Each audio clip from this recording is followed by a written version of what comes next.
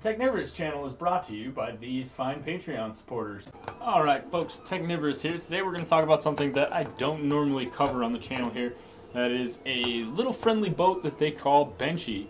And we're going to talk about it today because it is a rather good printer test. So I've found the original Benchy, or a regular Benchy as I like to call it. There are a ton of different Benchies you can find here. I'm using the Thingy browser in Kira, but you can just go over to Technivorous or My Mini Factory and look up Benchy.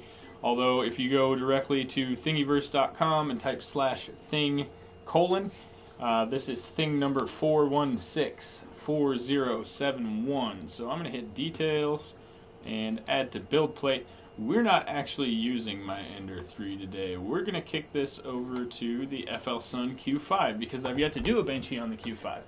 And I want to take a couple of minutes to just kind of talk about why this is a perfect printer test.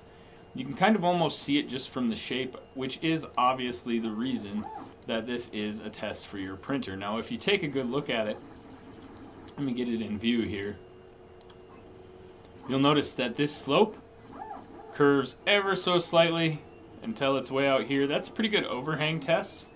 You get a good test of your circular abilities and abilities to overgap without support, and you get some good lining abilities, as well as obviously the sides. You'll get to see how that particular filament looks layer line wise on that printer.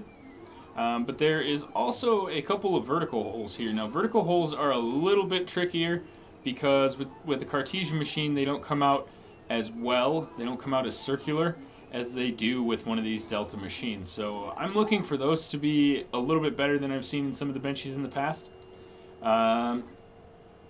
The other things that they have here that you need to look at is there are some fine details as well. There's some text here on the back that says 3D Benchy, and there's a wheel inside the wheelhouse inside the captain's room there of the boat, and this is a pretty interesting curve.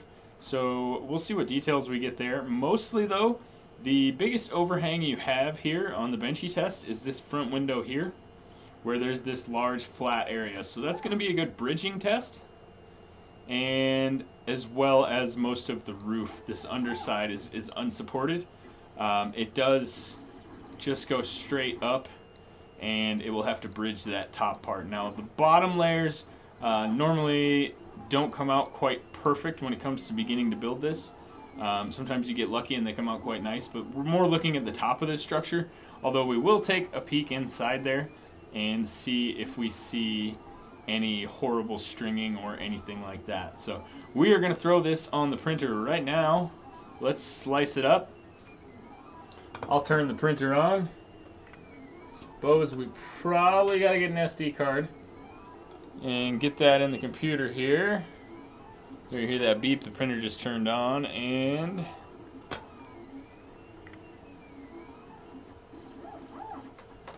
let's go ahead and, not sure what I can unplug to plug this USB stick in. There we go. Nothing died on me. Camera's still rolling. Alright.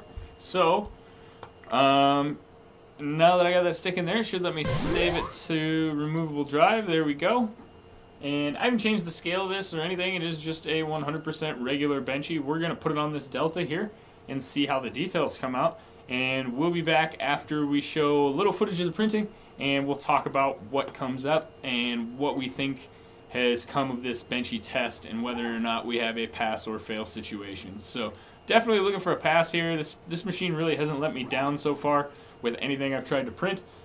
So I'm looking for a pretty nice Benchy as a result. So I'll see you in a few minutes.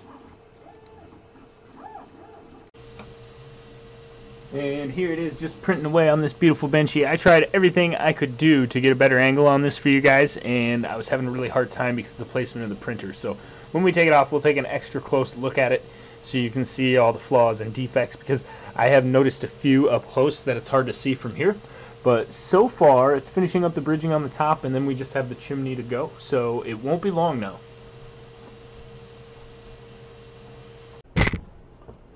Alright, let's take a look at our Benchy here. It looks pretty good. We can see a little bit of drooping in the overhang at the top. of this arch here. You can see that little blob there.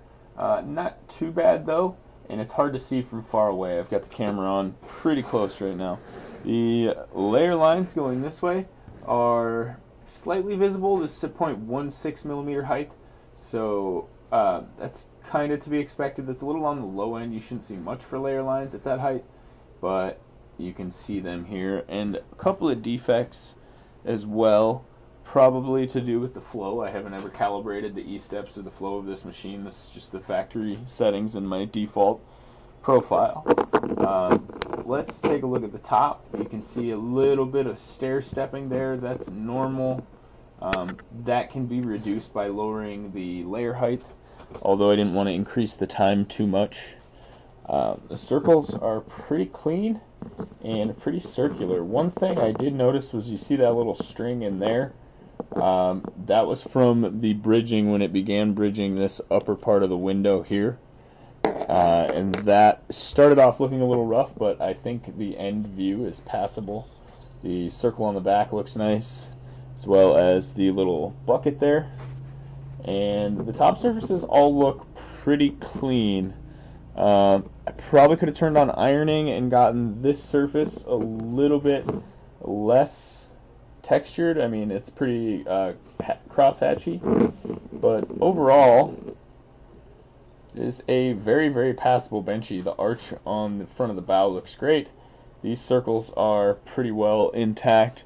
This little overhang here looks like it probably would have done better with support, and that's not too much of a lip, so that's an area where I would definitely watch out with this machine, but it looks like everything else seems to be pretty sweet. So let me know what you think of this Benchy, and let me know if you think what settings in particular you think need to be adjusted. I think the first one's probably going to be checking that extruder is calibrated for the right E-steps, because other than the slight variance in flow and that somewhat salmon-y fish scale texture you get from the rows not being perfectly even, that may just come from it being a Delta machine, and it may be from uneven filament flow as well. So I will check into that, and like I said, if you have any ideas on what else could be improved for this Benchy, let me know.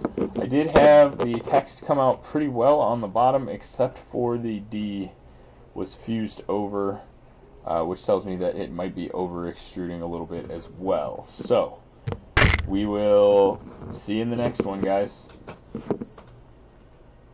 Well, that's it, guys. That's going to wrap up this video. If you've noticed the shirt, the merch is available. Go ahead and check out the Teespring merch link down below. It won't be available on a channel store until I reach 10,000 subscribers, and so far I am just about to hit 5,000. So it'll be a little while, a couple more months before you see this on the actual channel, but they are available now. I have a couple other designs. Feel free to pop over there and check them out, and know that any purchase through the Teespring site definitely helps to promote our site here and increase the channel's ability to make videos in the future. So we appreciate all your support. Don't forget to check out the Teespring link, check out our Patreon link, leave a like on this video, and hit that subscribe button because we have a lot more coming at you in the coming days.